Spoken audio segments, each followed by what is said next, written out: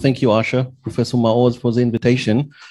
I'm honored to introduce Cole DURHAM, who is a professor and the founding director of the International Center of Law and Religion Studies at Brigham Young University.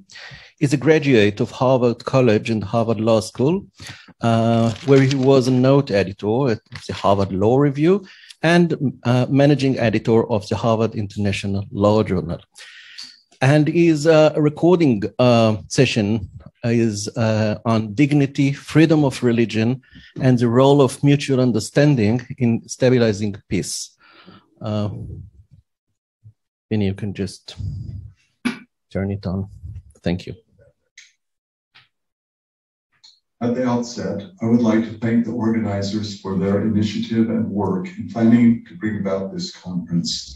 I owe special thanks to Yaakov, the International Religious Liberty Association, and Asher Maoz at the Perez Academy for friendship and collaboration over many years, and I welcome their initiative to organize this conference to be held in Israel, the cradle of Abrahamic religions, and a deeply fitting setting for a conference on religion, social solidarity, and global peace, building a better future.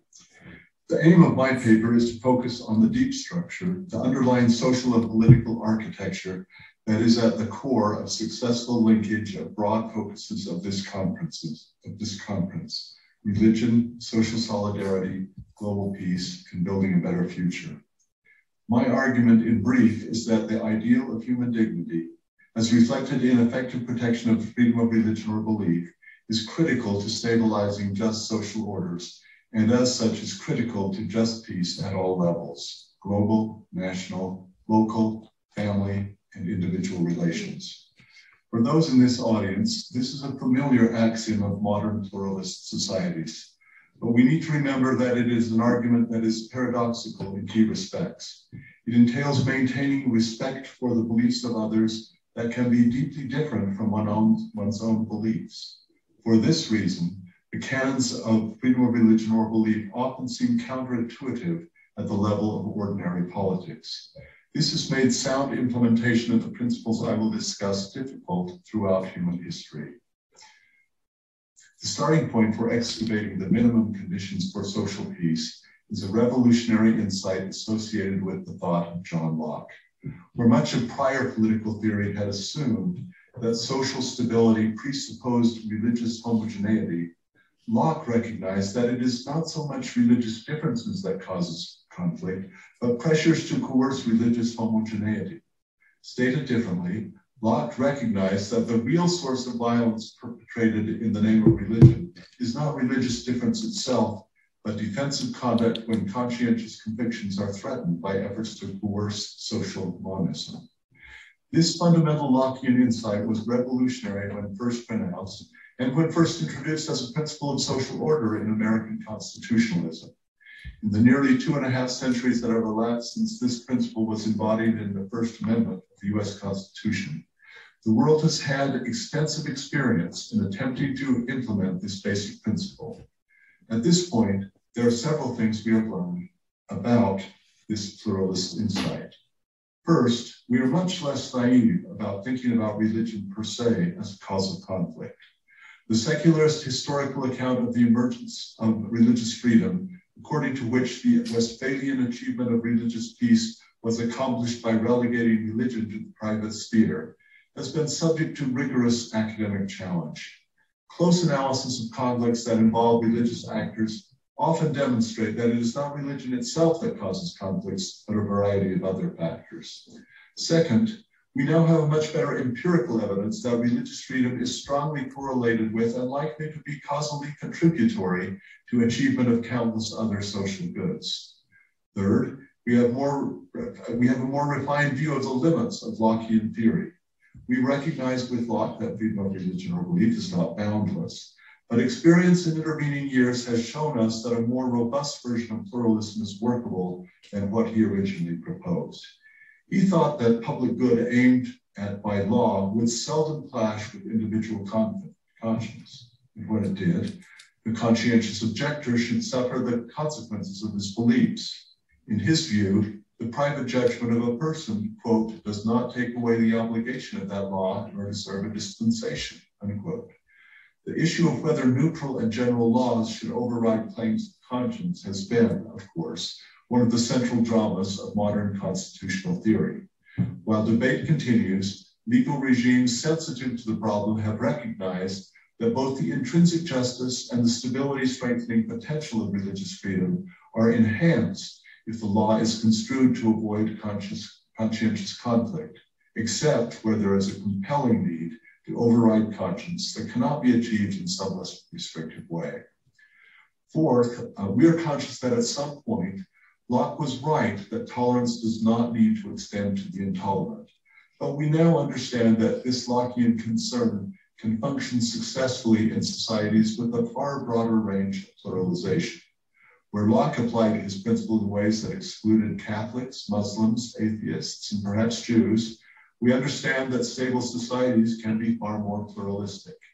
Experience with Hitler's Germany and other societies has provided stark reminders that democratic societies need to be able to defend themselves against groups that threaten democratic institutions themselves.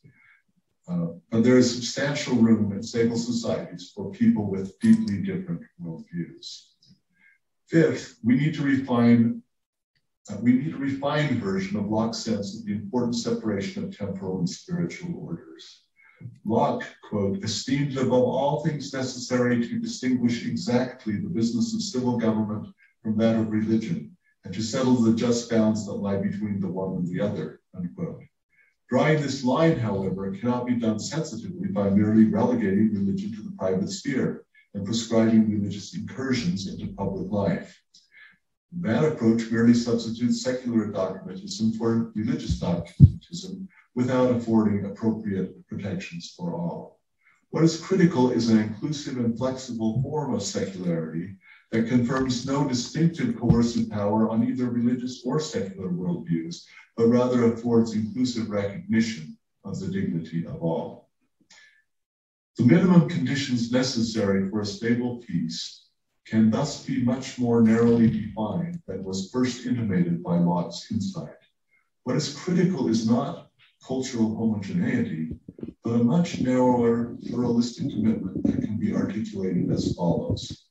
What counts is not whether religious people appreciate other beliefs and practices, or whether they admit of alternative paths to salvation. What really matters is whether each, on sound internal grounds, supports the public doctrine of the equal inherent dignity and inalienable freedom of all human beings, irrespective of their religion, life stance, or any other differences, and that each reasonably understands or else trusts that others similarly support general freedom of religion or belief. Note that in the end, what is really required for social peace at the core of the Lockean insight, as adapted and refined over ensuing centuries, is a shared commitment to an idea of human dignity. This idea needs to be sufficiently robust that it can give rise to reciprocal bases of trust that human dignity, as variously understood by those holding different worldviews and life stances, will be protected. Significantly, it was reliance on this type of concept of human dignity that paved the way for the emergence at the United Nations in 1948 of the Universal Declaration of Human Rights. Revitalizing a broad and inclusive notion of dignity is critical for building a better future that can draw on religion and social solidarity. Such a concept of dignity does not require individuals to compromise their own beliefs and convictions, but it does involve paying attention to the reality that the broad spectrum of religions and worldviews are compatible with an inclusive notion of dignity. So let me turn now to the dynamic role of dignity in reinforcing social stability. At first glance, one might assume that dignity in the foregoing analysis is merely providing a kind of minimalist homogeneity, a convenient conceptual common denominator that provides a kind of overlapping consensus that can serve as the foundation for modern pluralistic societies. Moreover, there are fears that its strength as a potential unifier rapidly unravels as rival camps in modern culture wars attempt to capture the concept and utilize it for their own polarizing ends. Our work with many of you in support of the Punta del Este Declaration on Human Dignity for Everyone Everywhere suggests that more is at stake with the rich and generative concept of dignity. Dignity is, of course, an idea that has its roots in a variety of traditions, from antiquity, from theology, from Enlightenment philosophy, and more. It is an idea that serves as a foundation for, an objective of, and a criterion of human rights thinking more generally. In this sense, it is an axiomatic starting point that can be found in admittedly slightly different forms in different traditions, and as such can serve as a shared starting point for moral reasoning. But the ideal of dignity is more than a static starting point for moral deductions. It has a kind of generative power that has the potential to expand vision and raise sights. It has an inherent reciprocity that encourages those on one side of a moral argument to take the dignity of others into account. Moreover, it is a discursive concept with an upward trajectory. It typically serves as a basis for generating agreement and building common understanding, and building such consensus on a higher plane that might have been reached without the appeal to dignity. Where conflicts arise, it can point to grounds for reconciliation. It serves as a reminder to eliminate the most egregious violation of human rights, to prioritize making progress in areas that are most feasible, where optimal respect for the rights of all can be achieved. What the Punta del Este Declaration helps emphasize is that the concept of dignity, the critical starting point for discussions of human rights and social justice, is not merely a static minimum condition for peace. It not only allows static harmony among different views, but also contributes to a dynamic reinforcement of the core pluralistic stability. In part, it has this effect because protecting dignity has, as a social byproduct, a kind of gratitude for the society that protects it. This gratitude translates into loyalty to those protecting dignity and respect for the dignity of others. This positive dynamic can be further enhanced as one learns more about the beliefs and values of others. This deepening understanding of others' beliefs, particularly where those beliefs include a commitment to respect of others, results not only in initial stability, but in an ongoing dynamic that helps sustain and expand peace and stability over time. This is the deep inner force of strong protection of freedom of religion or belief in stabilizing public order. Note that this is a vital contributor to the United Nations 16th Sustainable Development Goal, namely the promotion of peace, justice, and strong institutions. Dignity and freedom of religion or belief provide key structural foundations that are absolutely vital if peace, justice, and strong institutions are to be achieved.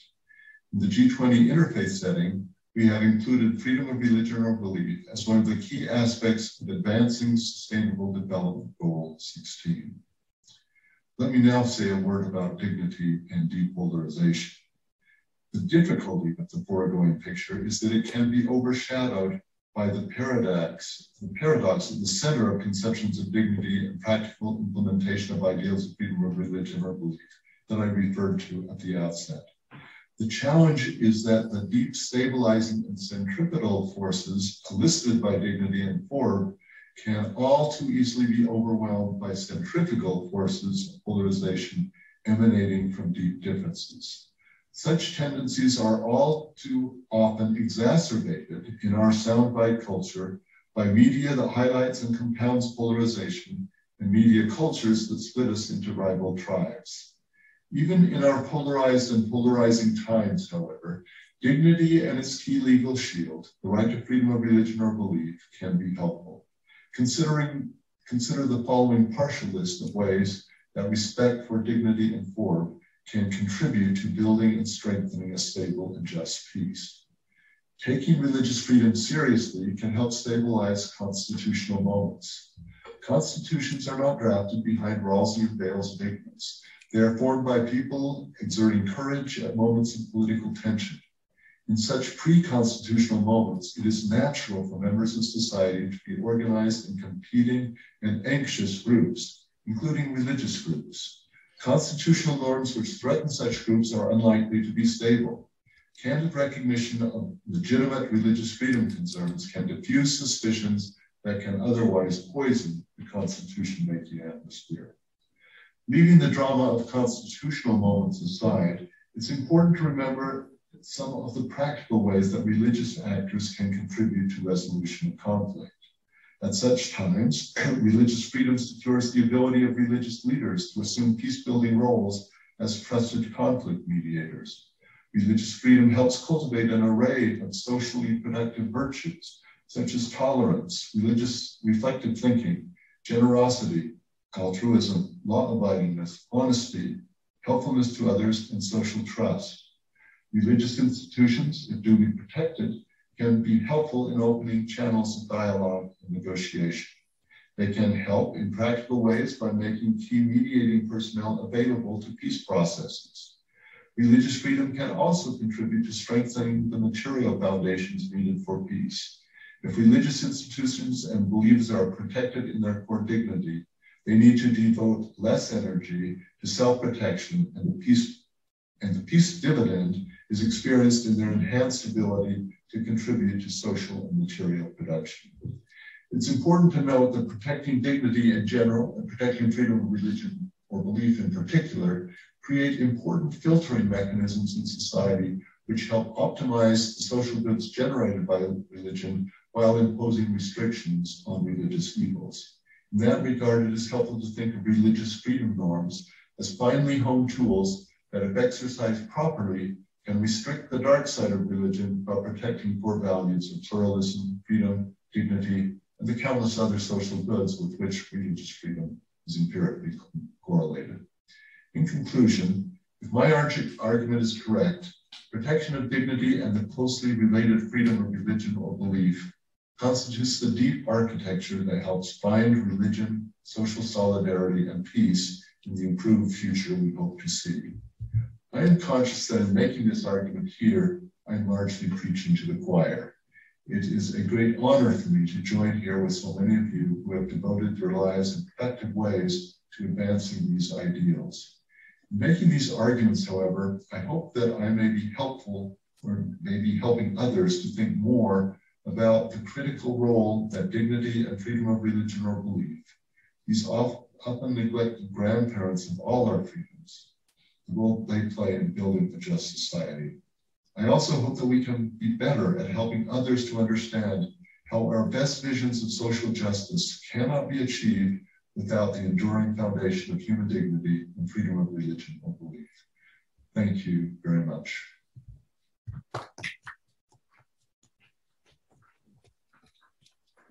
Thank you very much. Next is a panel on interreligious solidarity, and the moderator is Professor ISH-SHALOM, who will replace me.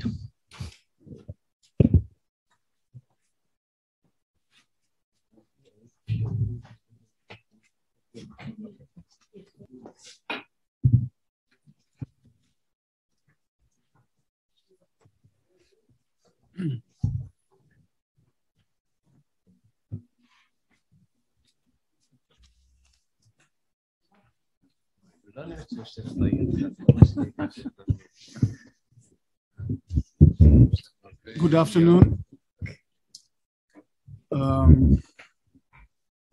We've heard a lot of very interesting and constructive ideas this morning and last night. And we would like now to have a discussion with three distinguished panelists. I will introduce them in a minute, but I would like to open with clarification of the context of our common activity. I'm the president of Beit Morasha of Jerusalem, and as an institution, we have established about 4 years ago, in cooperation with the Ministry of Interior, the Israeli government, a forum of religious leaders in mixed cities in Israel, which aim to not just to have an interfaith dialogue, which takes place all over, but to develop a kind of a task force which will intervene in order to avoid conflicts on ethnical or religious background in mixed cities in Israel. And I would like to show you a very short film of 1.5 minutes,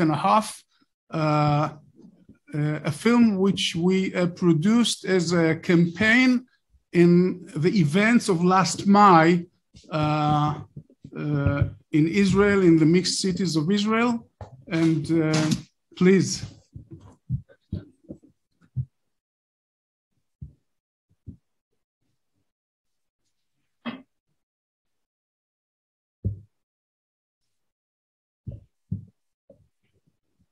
أنا الشيخ جمال العبرة إمام مسجد النور في رهط. שלום, עוד דיצני מהקהילה שתי צופים במעלות. اسمي صمويل فانوس من الرملة.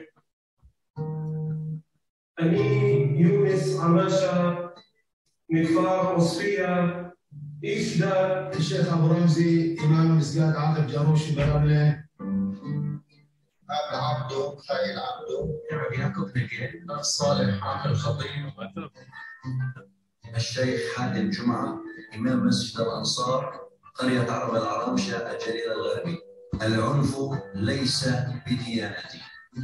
العنف ليس في ديانة. العنف ليس له وجود في ديننا الحنيف. האלימות היא לא בדת שלי. لا مكان للعنف في ديني. العنف ليس في ديانتي.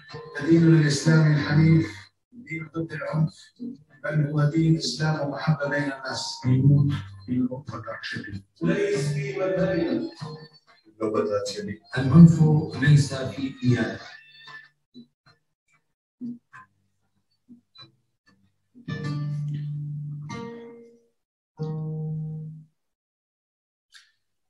Okay, thank you for your patience. But this is just a very little example of the activities of this forum. We would like to focus now on the more practical dimension. But first, I would like to ask, I will introduce my fellows here. First, Rabbi Yaakov NAGAN, who is the chairman of the director of Interfaith institution in Torah Stone institution in Efrat. He is a member of our forum and very active in many interfaith activities, a real leader in reaching peace amongst different groups. He is a senior rabbi in the yeshiva of Otniel and a very good partner in our activities. My friend, Father FANUS, Samuel FANUS, Samuel. Shmuel. Yeah. Shmuel is better. Since our age, we are retired people, although we are very active. So he has such a list of positions before he was retired, but he really served as the director and rector of various churches in many cities in Israel, Ramle and Ramallah, Natzeret, and really all over the country. And he is a very distinguished member in our forum.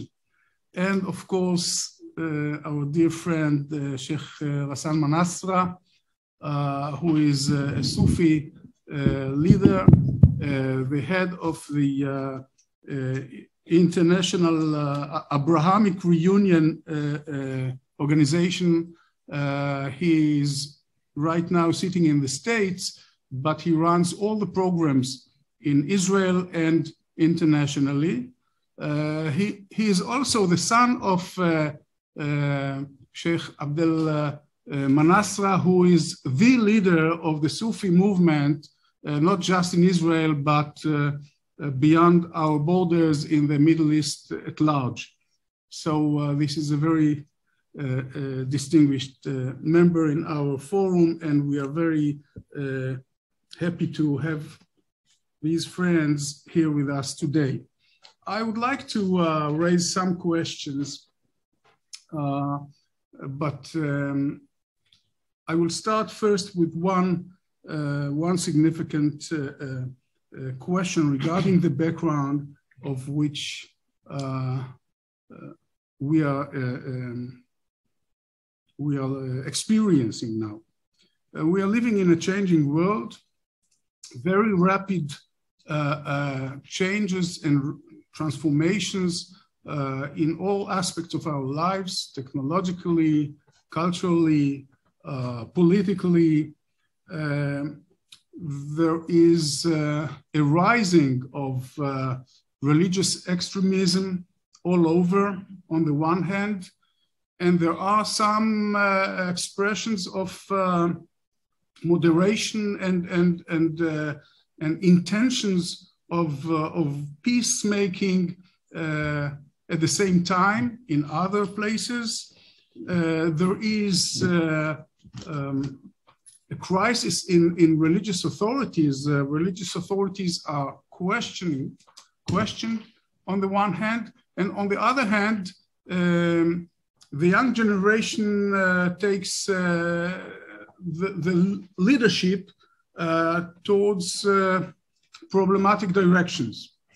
I would like to ask all our panelists, what are, if you can map the major challenges in light of these events, the major challenges for religious leaders these days. So since we are in a severe delay and Rabbi NAGAN has to leave a little bit earlier, I would like to open with you. You know, Charles, first of all, welcome to Israel, all those who come from abroad. And it's also a pleasure to see friends of mine together again. The part of the challenge, Charles Dickens begins A Tale of Two Cities with was the best of times, it was the worst of times. And I think modern technology and globalization could bring us both of these aspects of reality. First, I think technology perhaps solves an ancient riddle for readers of the Bible.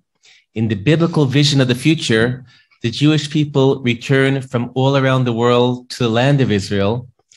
But at the same time of this movement from everywhere to one place, there are visions of a role of being connected, being part of the larger story of humanity. And these themes could be contradict each other. In fact, the German philosopher Hermann Cohen opposed Zionism because he felt this would undercut a role and connection of the Jewish people to humanity. I think modern technology allows, and the very fact that visitors from abroad allows a connection between humanity because of technology, leaving us each in our place. But the challenge is have this connection to be a blessing and not the opposite. I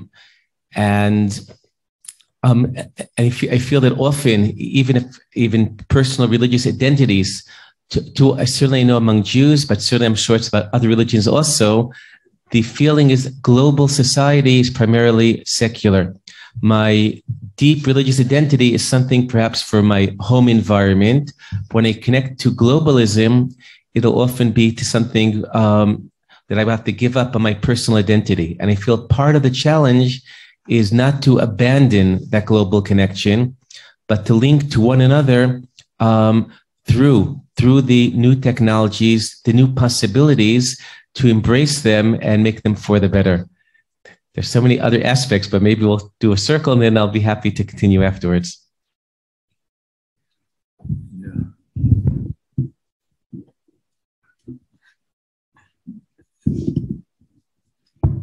according to historical chronological. If April is the first Muslim, to start with Ghassan. Good evening. Thank you for calling us for this panel, and I'm delighted to be with you this evening. This is a big question that you can go on also like this conference.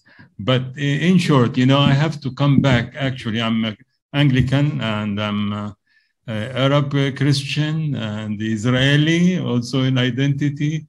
And in all of these, I live as a minority, you know. So as Christian, you are in a minority. This is one challenge that you have to reach out others. And I never quit to reach out personally. This is my person, that this is a need of me growing up in Israel in the Jewish schools that will tell you, you are this and this and this, you are different bird. But then you understand that this is the children and they also are coming from different schools.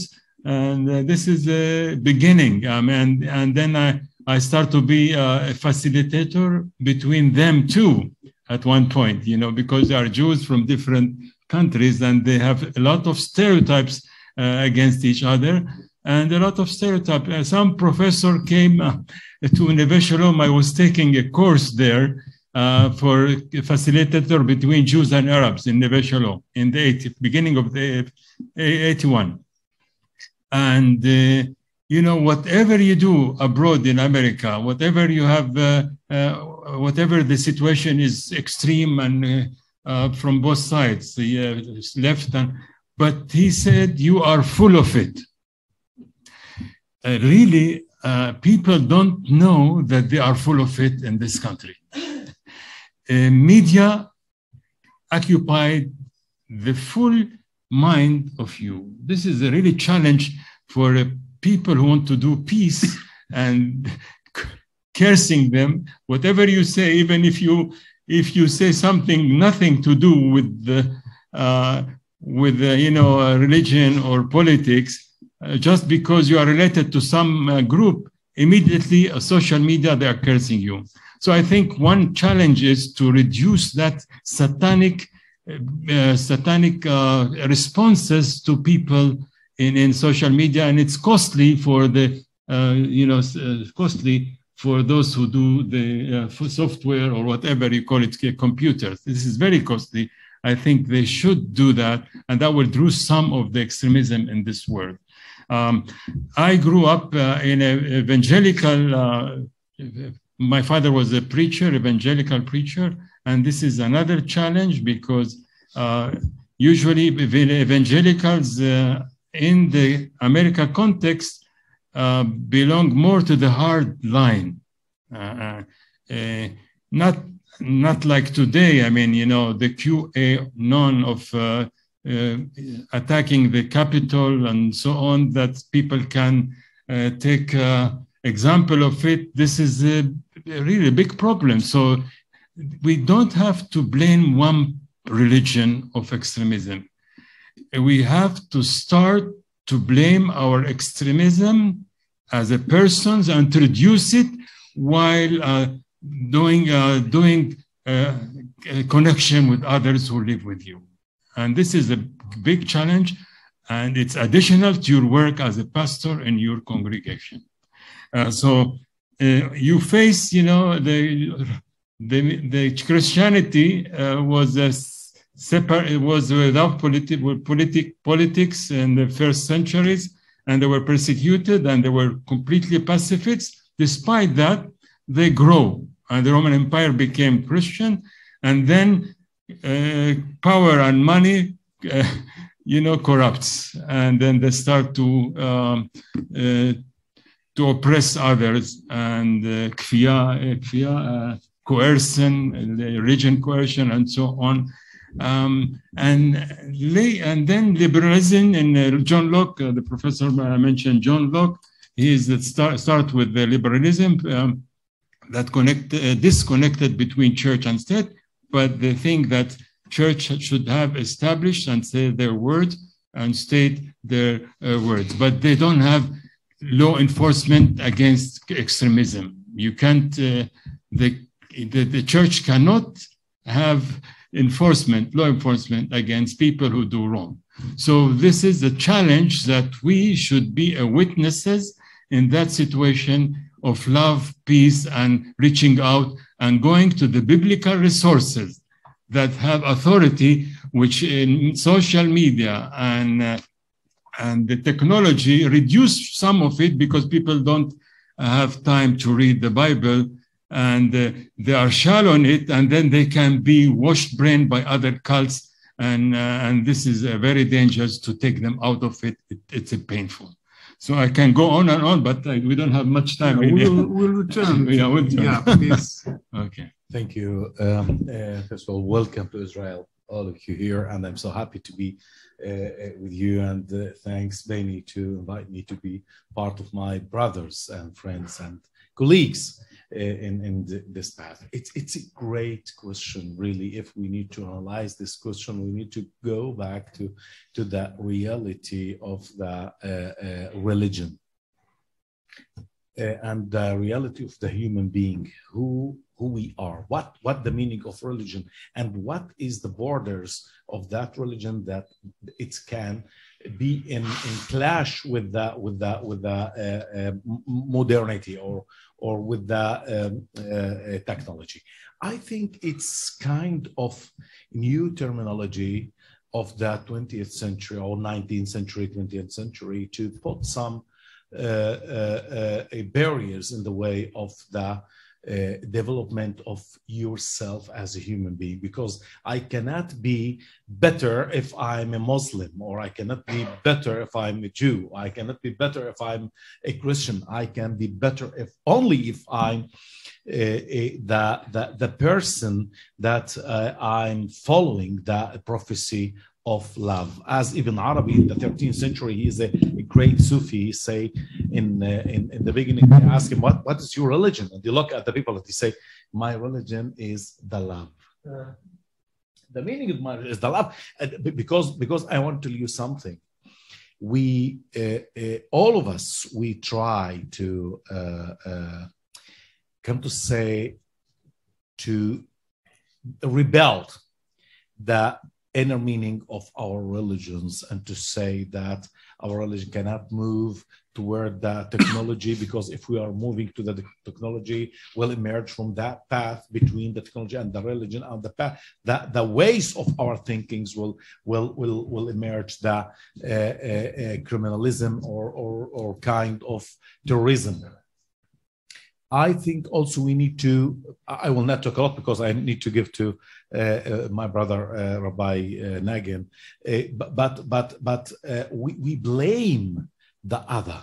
The most important thing, before you will begin to blame the other, we need to prepare ourselves to go out to create or to repair the path between you. First of all, I need to clean myself. First of all, I can't as the same logical question between human being and God. Yeah, when you speak about God, you speak from here to God. You cannot speak from there to yourselves or to ourselves. We cannot understand what is the reality of God there, you know. But it's how can I imagine that thing or the way of thinking to say something about God? Then I think I cannot find any clash, but I can find the misunderstanding of the nuances of our religions to handle with the technology and with the other. As a Jew, I must admit that I distinguish elements of extremism and fundamentalism in Judaism, in my own religion. At the same time, I argue that elements of fundamentalism and extremism are rooted in all religions, in all our classical religious texts. And many of the radical movements, fundamentalistic movements these days are inspired by classical religious sources and religious authorities.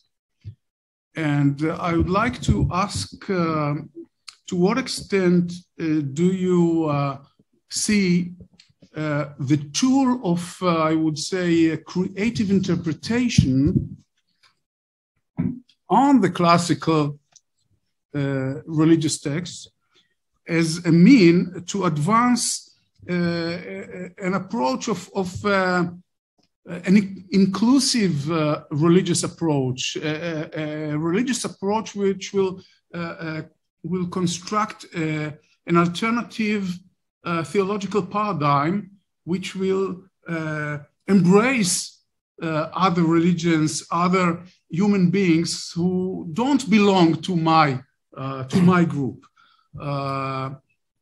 So who wants? Let's start with you Thank now. you. First of all, it's great to say that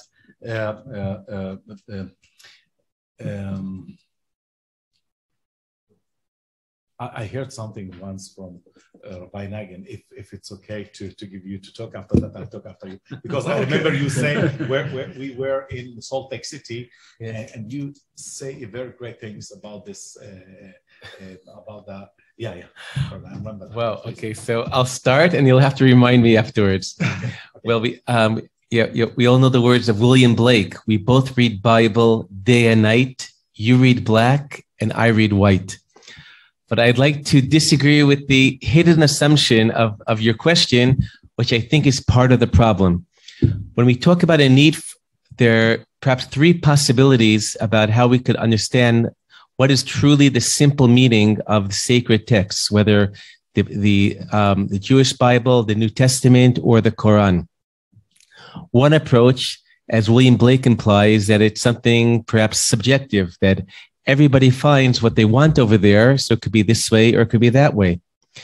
Another approach, and I feel this a little bit the assumption of the question, assumes that the simple meaning is very problematic in terms of openness and connection. And therefore, there's a need for, can we give a creative reinterpretation, which would take us to a different meaning of the simple text, but to meet the needs of our times, can we creatively reinterpret? I feel after many years on this subject, and this is part of the role of my Beit Midrash, the study center, is argue what I believe to be the truth, that true, there are elements going both ways, but ultimately, in terms of the authentic original message, will be that one of connection in both the Bible, the New Testament, and the Quran. Just to bring one example, according to, and not even from my tradition, the Quran is not organized chronologically. It goes from larger to smaller. But according to tradition, the 5th surah of the Quran, Al-Ma'idah, the table, is often considered to be the latest of the surah of the Quran. And in the heart of it, there's a statement saying that if Allah wanted, he could have given one religion to all.